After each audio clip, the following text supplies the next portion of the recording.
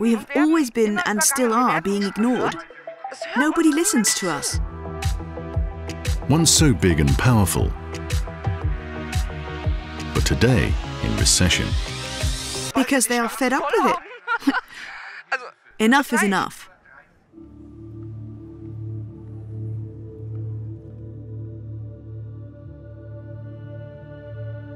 After my visit to London and Grace Blakely, the trail of mutiny brings me to Berlin in Germany. Once so big and powerful, but today in recession.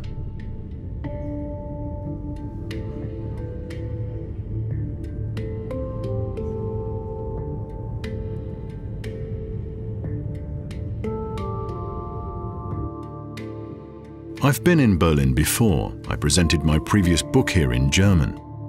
I went to the memorial plaque for Rosa Luxemburg, the revolutionary activist who was murdered in 1919. Today, I'm going to the Bundestag in Berlin, which is the parliament in Germany. And that's where I'm meeting Sevim Dağdelen. Sevim is a really impressive woman. She used to work at the airport and clean planes. And she was also active in the union at the time. And then in 2005, she was elected to the German parliament. From trade unionist to member of parliament, an impressive step. And in her office, right in the middle of Berlin, Sevim has coffee and tea ready. She welcomes me with open arms and tells me about the state of Germany. Yes, food prices have increased by 9% in the last month alone, in August 2023, and energy prices rose by 8.3%. In August? In August. Are energy prices rising again? They will rise again, yes. So we now have a 9% increase in food prices in August. That is, basic products such as bread, rice and flour, those are 9% more expensive. It's becoming increasingly difficult for more and more people to make ends meet financially, and we have the problem that more than 2 million people already depend on food banks. Last year, 2 million people were dependent on food banks. We have a very strong impoverishment of large parts of the population who simply can no longer afford many things because the prices keep increasing. In one of the richest economies on the planet, Germany, 11.4% of the population cannot afford a nutritious meal at least every day. This is an unimaginable number because we're talking about more than 10 million people. It's similar to what Grace told me in the previous episode. Countries with rich economies where the population barely makes ends meet. A lot of the world probably thinks of the UK as a rich economy, and it is, but we are seeing levels of poverty and destitution, indebtedness, homelessness that we haven't seen in decades. A big part of it is the cost of living crisis.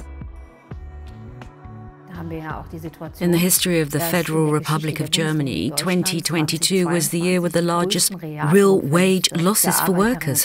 There was a decline of 4%. Wages were 4% lower? Yes, 4% lower. And on the other hand, we have DAX companies that are making exorbitant profits. If you look at the operating profits of 40 DAX companies, they have a total of 171 billion euros. 40 DAX companies? Yes, 40 DAX companies. So 171 billion euros profit on the one hand, and a loss of real wage of 4% for workers on the other. The DAX 40 are the 40 largest listed companies in Germany. These include Adidas, Rheinmetall and BMW, for example, and these companies are doing well.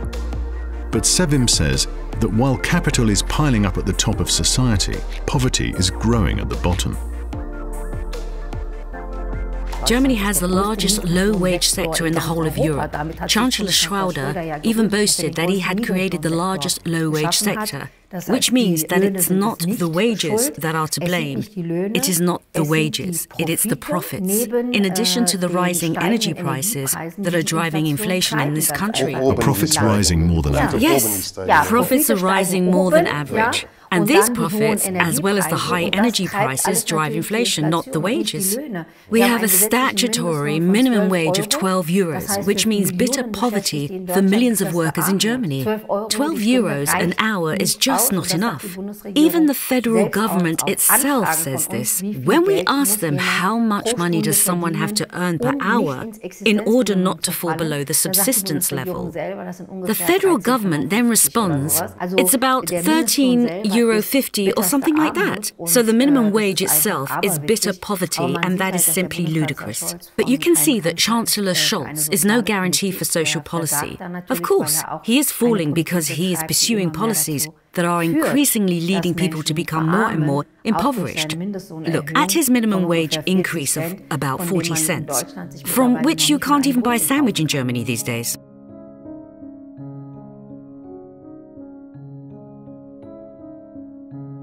Working people are struggling.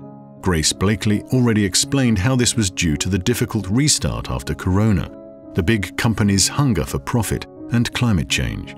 And now Sevim tells me about a fourth cause. This has had a major impact in Germany in particular, the war in Ukraine and the sanctions against Russia.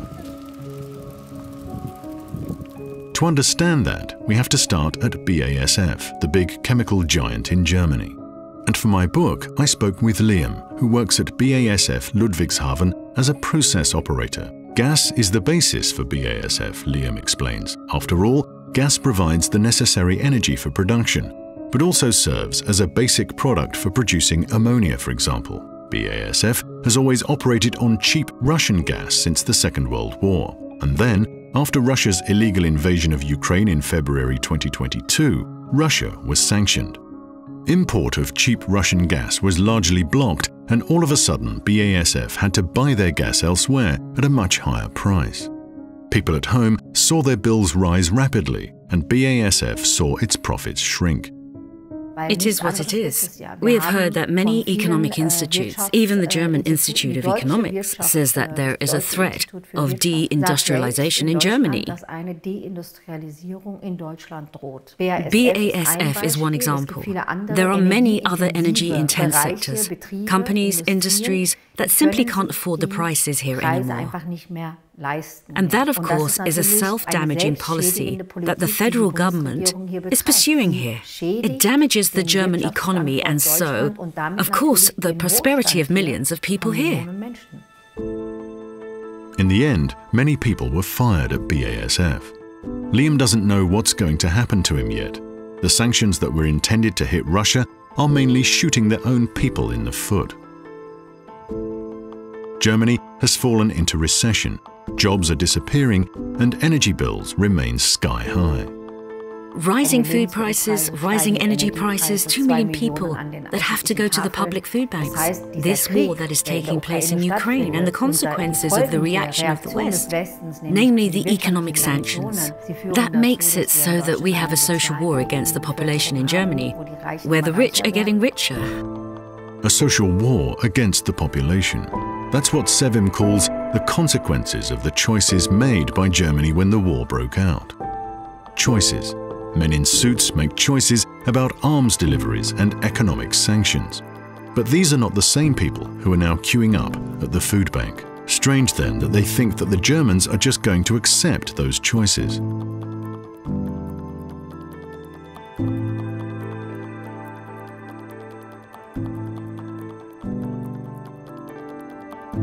The federal government only represents interests. They only represent interest. And these interests are not those of the German people or the European people. Because you can see that there is a policy of austerity in social policy. But on the other hand, there is an enormous debt for armaments and the military. That is worth pouring money into, right? The 100 billion euros that Chancellor Scholz promised last year in his Zeitenwende speech, that 100 billion does not even exist. It has not been gathered, nor has it been earned. These are all debts. These are special debts that are incurred for the military and the armaments. And at the same time, on the other hand, cuts are being made everywhere in social policy. And that means, of course, the government is incurring a debt for the military and for the armaments of the expense of the taxpayers.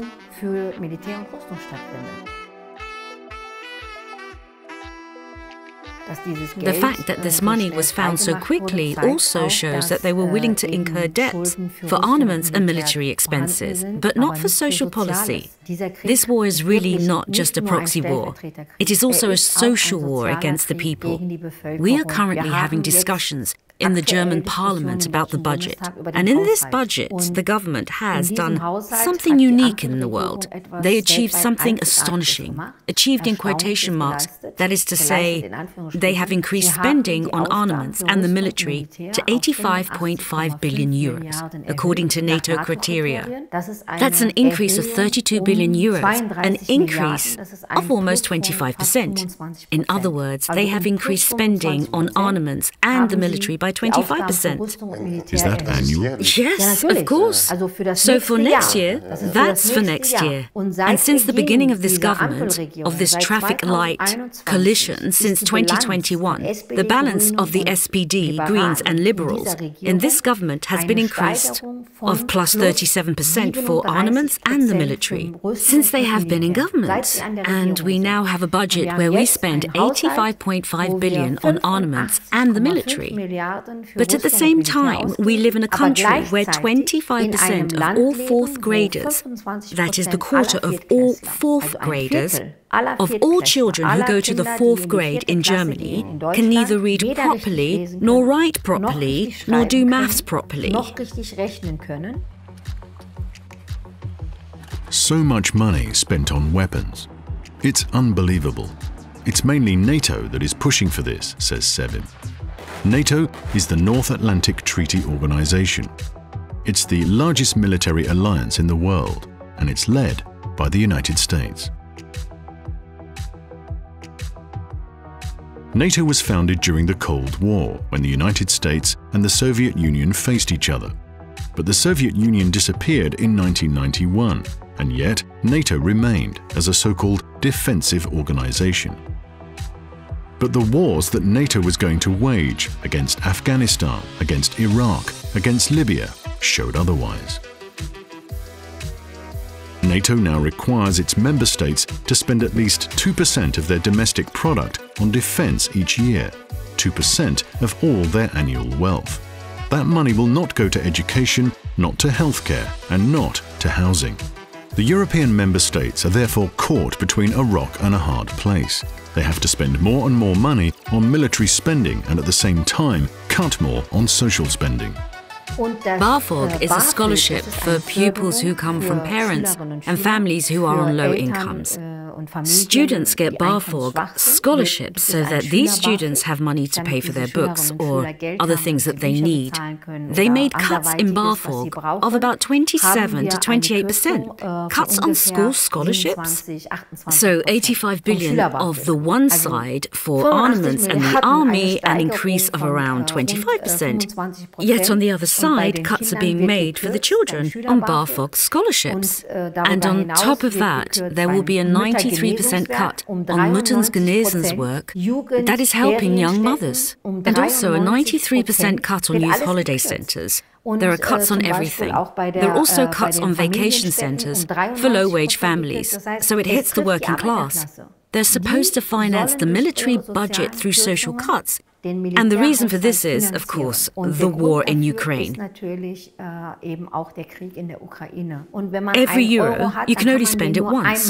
Either you will spend it on the BAföG scholarships, on youth education centres, on maternity care, on families, or you just spend it on armaments and the military, on ammunition, on tanks, and on fighter jets, and so on.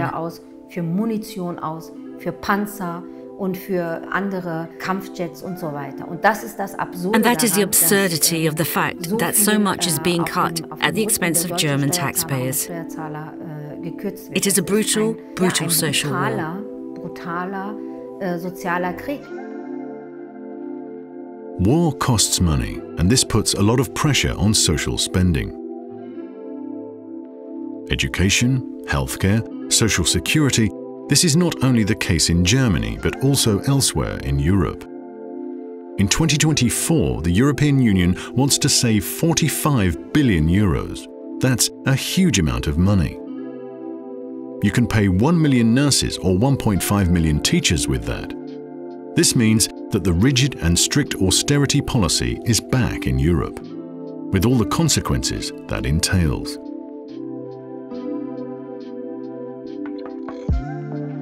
Globally, more and more people are joining a union. It's really increasing on a global level. Here in Berlin, I meet up with some Amazon trade unionists to catch up. We drink a beer in the pavilion of the Weltwirtschaft by the Spree River. I met them at Manifiesta, our annual solidarity festival in Ostend. To my great surprise, they told me that their trip to Manifiesta was a smooth one. In Belgium, the train journey went fantastically smoothly, they told me. And in Germany, the railway situation is much more problematic. I didn't expect that at all, because in my head, Germany was the land of efficiency, the country where everything leaves on time and arrives on time. Apparently not. Ongoing austerity has done away with that cliché. You only have to take the train once in Germany. Then you see, well, you're lucky if you arrive at your destination at all. When you arrive or how you arrive is a different question entirely. Because when it's hot, for example, the air conditioning doesn't work. And when it's cold, the heating doesn't work. It happens very often in the Deutsche Bahn. In addition to all these delays, we have bridges in poor condition. We have roads in poor conditions. We have plaster that comes off the walls when a student is sitting in school. When I go to school in Germany, it's just a picture of sadness. It's depressing. You don't want to go to the toilets anymore, for example, in a primary school or in a secondary school because it's falling apart. And that has to do with this policy, which is only focused on spending more and more money on the military and on armaments, but simply no longer invest in its own country's infrastructure, railways, education, you know. But we also have another very radical problem, for example, and that is the hospitals. The healthcare system in Germany is about to collapse. The same goes for every war. The rich provide the weapons and the poor provide the victims. Poor people, workers, children, peasants, boys or nameless mercenaries are left for dead on the battlefield. On the Ukrainian side, construction workers, market vendors and workers from local furniture companies are fighting. The trenches are filled with young people from poor regions. It's no different on the Russian side. The young soldiers come from the poor regions of the Russian Federation. You don't see the sons of the Russian elite there. Ordinary people wage war on the battlefield, and ordinary people feel the consequences in their daily lives at home. This war is being financed by social cuts, and that is why it is important that the peace movements, the trade unions that are against the war do not allow themselves to be intimidated, and that we exert more pressure against the social war, against our own people. Don't be intimidated, says Sevim. That's important because the opponent won't back down for anything. For years, the elite has been trying to get on the good side of Russian President Putin. And when Putin launched his dirty war against Chechnya, people like Belgian Prime Minister Guy Verhofstadt and British Prime Minister Tony Blair knocked down the doors of the Kremlin. They signed arms contracts with Putin until their arms hurt. And now, all of a sudden, those same people are big opponents of Putin and accuse us, who've always been against the war, of being Putin's friends. It seems like Putin has allies in this parliament. It's nothing more than intimidation by forces that want to continue the war at all costs. This starts with the debate in the media. All those who are against armed deliveries, against military aid, against escalation, are labelled as Russian agents. This has a lot to do with the fact that the debates and the discourses in the USA spill over here. The defaming, the discrediting, the cancelling, the cancel culture. People are intimidated. They even try to intimidate the peace movement so that they do not open their mouths. They are not active. They do not protest. They try to sow discord within the movement by turning people against each other and saying that some are too Russia-friendly, others are right-wing. There is an incredible attempt to fragment and divide the peace movement.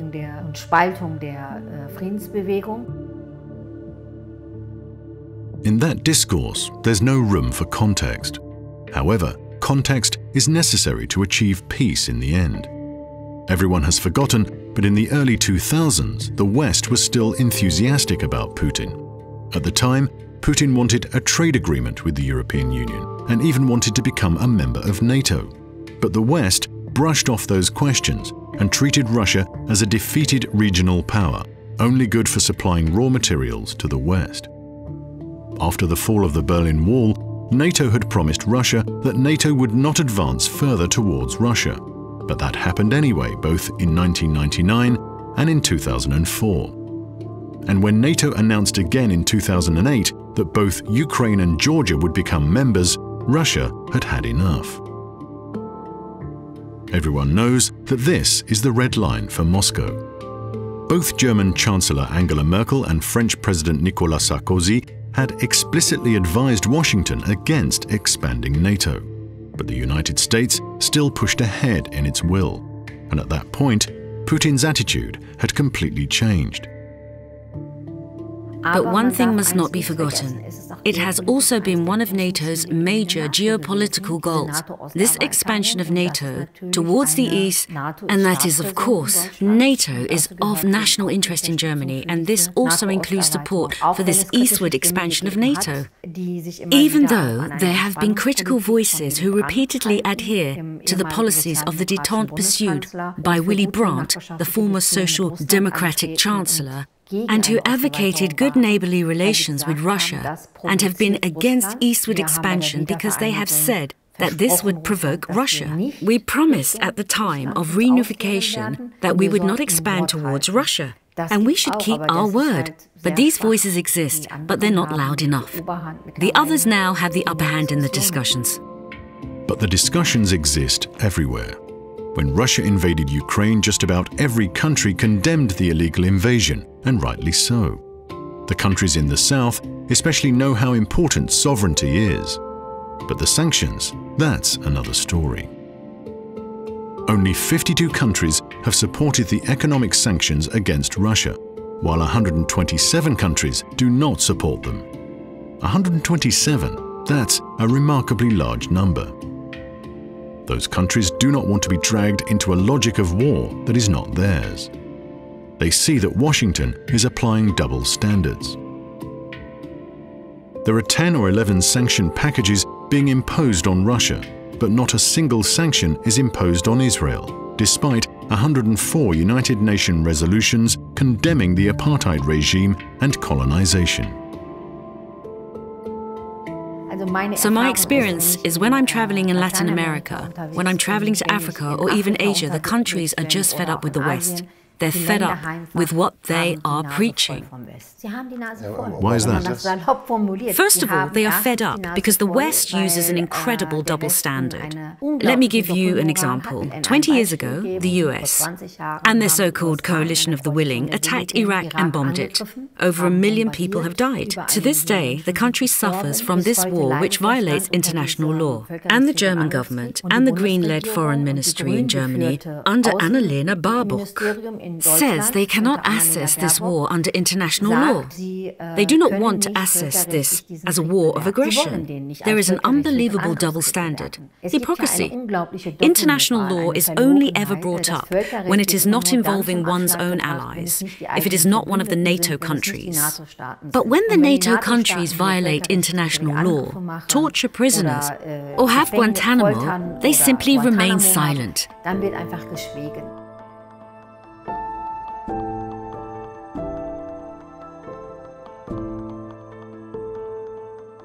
More and more countries are fed up with hypocrisy and double standards. It's for this reason that they did not vote in favor of the sanctions against Russia, and that was a huge shock to Washington. Fiona Hill, for example, a former member of the United States National Security Council, spoke of it as a real disgrace. and she called it mutiny. That vote, she said, was mutiny and rebellion.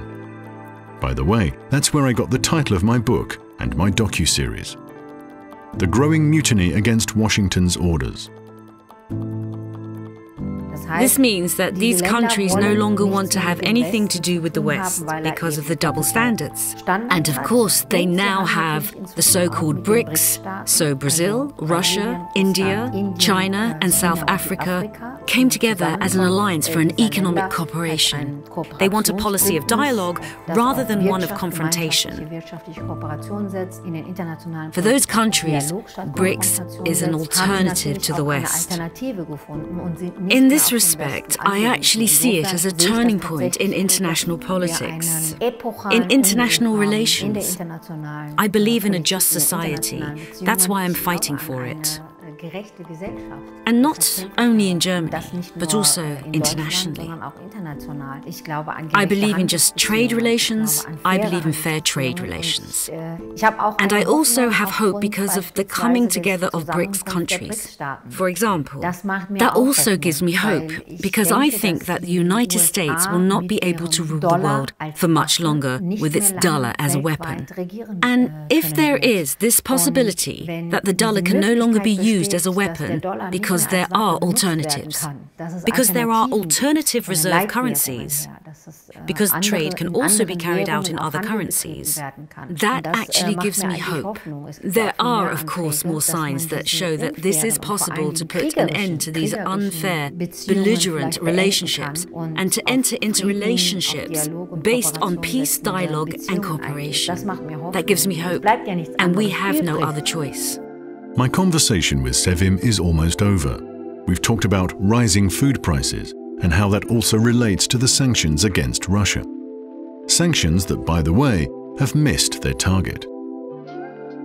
Because while the economy is doing quite well in Russia, Germany has fallen into recession. Working people are impoverished. There's a threat of deindustrialization and job losses. We also talked about money for weapons instead of money for hospitals and teachers. A war, a social war against the people, as Sevim so aptly put it.